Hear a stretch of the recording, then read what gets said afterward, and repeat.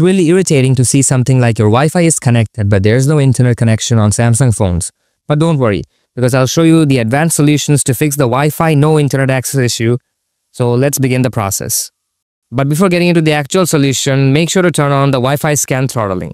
For this one, you have to open your settings, scroll down to the bottom, tap developer options. Make sure to toggle this to on, this will turn on your developer options, and then scroll down and find Wi-Fi scan throttling. It's usually in the middle of this section, and make sure to toggle this to on. After it's toggled on, see if your Wi-Fi problem is fixed or not. If it's fixed, then it's all okay, but if it's not fixed yet, then try the advanced solution. Solution 1. Forget the Wi-Fi network and change the DNS.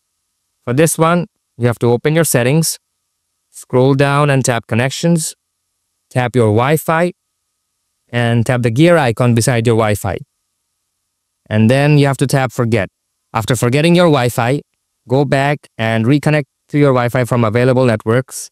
And after you reconnected, then go to the gear icon again, tap view more.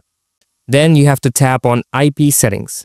Make sure to set this to static, and you have to scroll down and you will see these DNS options.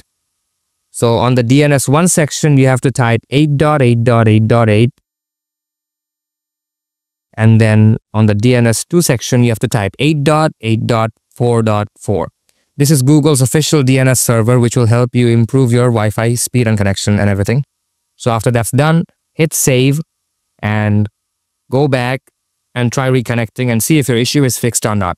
Usually the issue gets fixed by this solution, but if it's still not fixed, then try the next solution, which will be resetting your Wi-Fi settings.